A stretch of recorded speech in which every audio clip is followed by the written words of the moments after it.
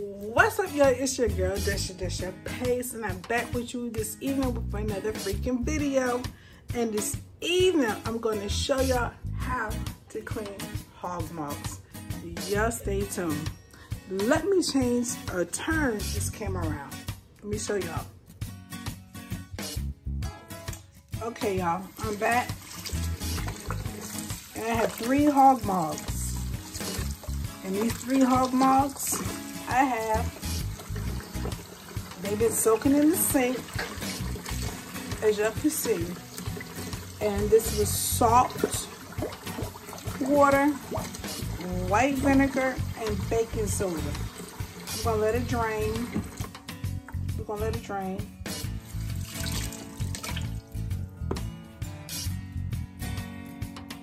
Okay, y'all, the water gotta go out the sink.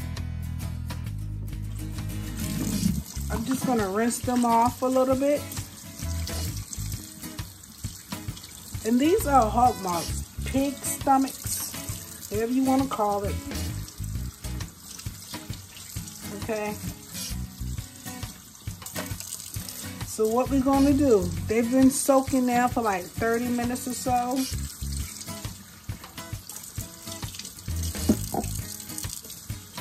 I'm gonna do it all. I'm gonna do the same process all over again.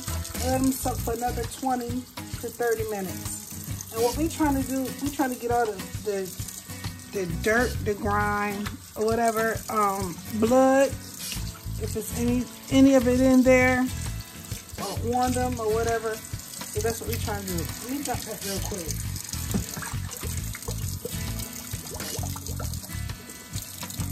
All right. So here we go. Let's go.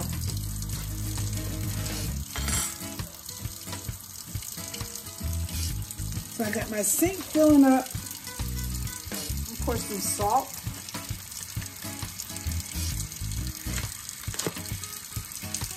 Morton's. And you know, I really don't cook with this. I gotta be desperate. Don't worry about that. We're gonna wash that salt off, okay?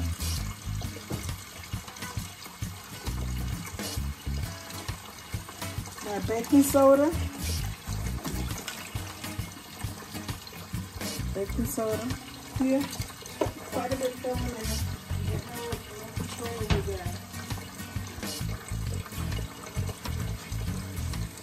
And a bottle, oh, wrong way, of white vinegar. Oh, it's gonna cut up. Y'all see that? Oh, it's gonna cut up. Oh.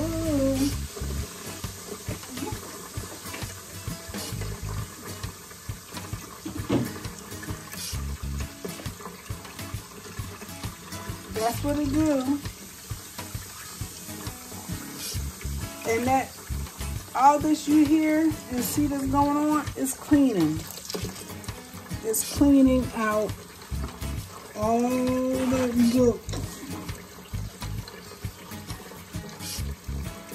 off of these hog maws. Let it run a little bit more. Then I'm gonna mash it down. And we're gonna make sure these hog maws are submerged in the water. Or the best we can do. That's a little puffy right there, so it is what it is. Okay, so we're gonna let these soak for about 20 minutes, all right? We'll be back, stay tuned.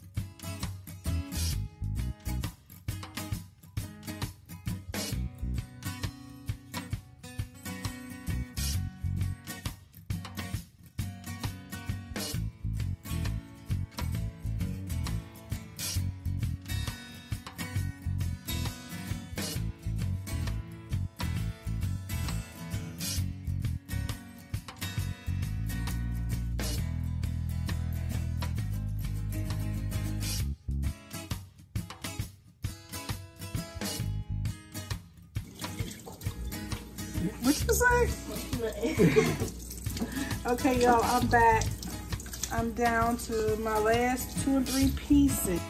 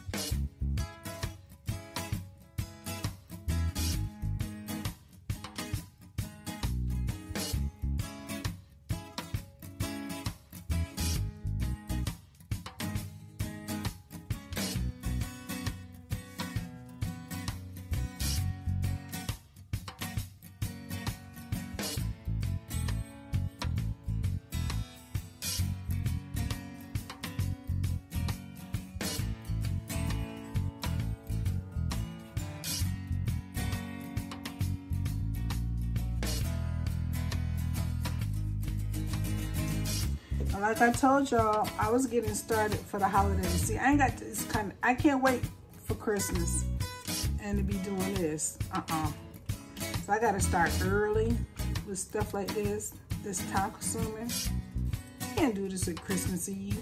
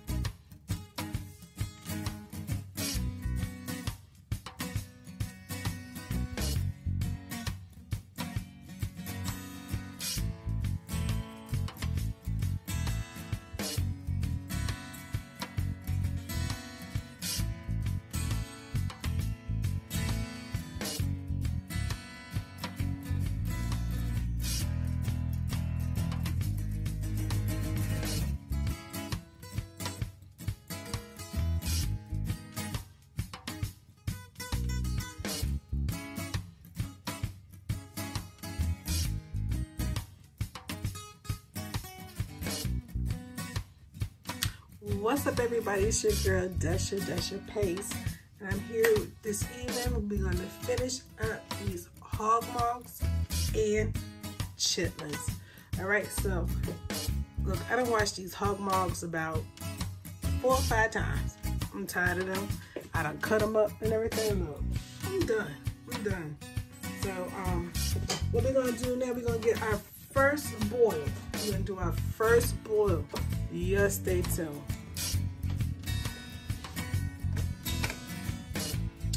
Okay, y'all, I have my hog maws on, and I'm gonna turn them on to about a 6. The time is 4 o'clock, and I do mine a little different. I'm just gonna add a little bit of sage to it.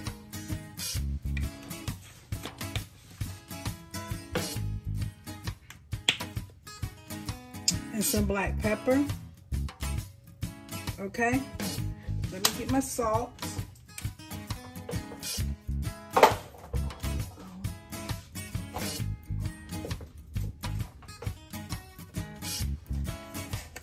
And I have some salt. Okay. Now what we're gonna do to these hog maws, we're gonna let them come to a boil. I'm gonna let these cook for about 3 hours. Let them cook for about 3 hours, just like this. Okay, and then I'm going to drain it and then re-cook them again for about another hour, and then we're going to add our chitlins. Okay, so we're going to cover this, let this cook just like this for about 3 hours. Y'all stay tuned. All right, y'all, I'm back. I got 3 celery stalks. I'm about to cut up. My maws have cooked down for a couple of hours. I'm gonna add 3 celery stalks over the top of my chitterlings I've added to this pot. Okay. I haven't added any more water because when I rinsed my chitterlings off, they actually came with some water. Yeah. Even though I had them in a strainer, but they brought their own water with them.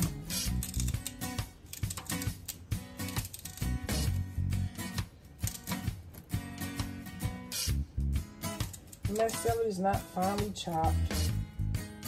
It's just thin sliced, however you want to put it. Anyway, here's a yellow bell pepper. I'm about to slice. And actually, you just cut them up however you want to cut them up. I'm just adding flavor and seasonings, because you'll know how I like it. I'm not going to add much. This here's just going to, if this is even going to be a half of the yellow.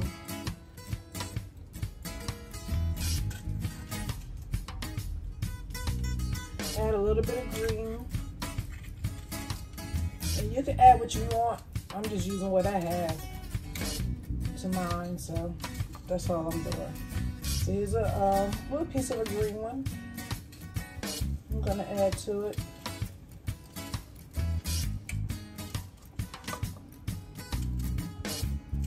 That's all I'm doing. And I have an orange. I'm gonna add a little piece of orange to it, though. That's what I'm gonna do.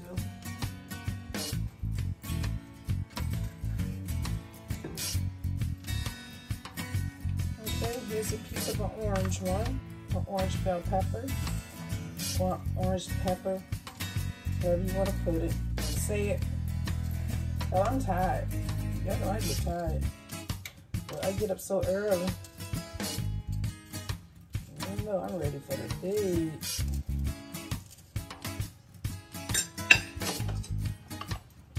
Let's see.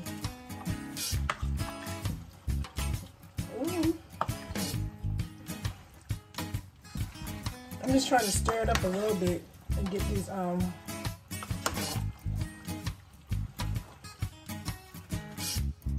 what you call it, these peppers and celery around. Okay, and mix up with these hog maws best I can.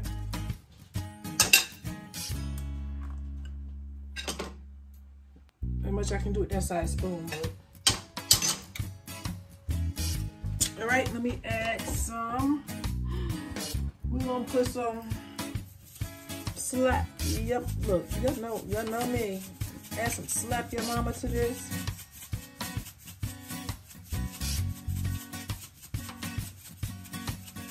Okay.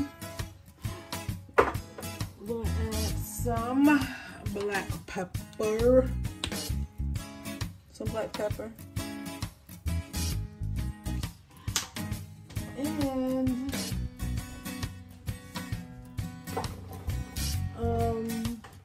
a little bit of garlic,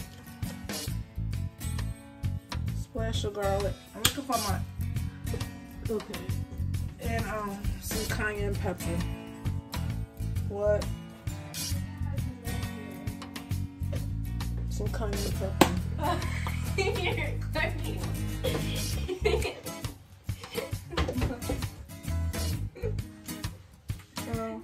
This girl,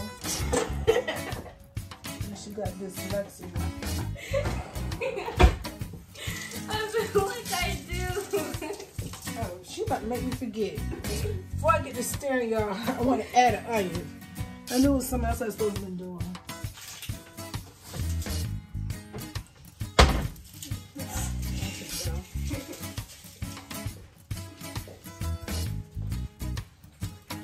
One medium onion I gotta peel. Okay, y'all, my one onion that I have now peeled.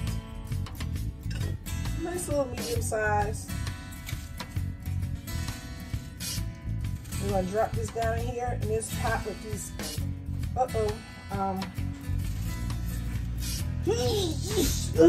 excuse me, y'all. These hog moths and chitterlings.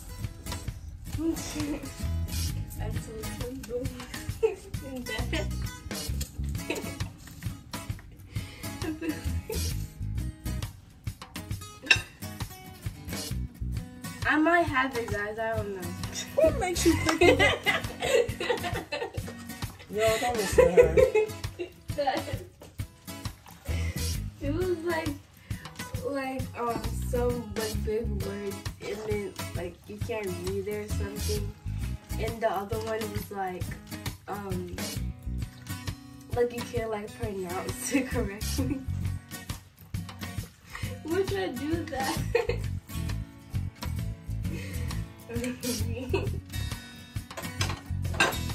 Alright, so we're gonna let this cook for a bit.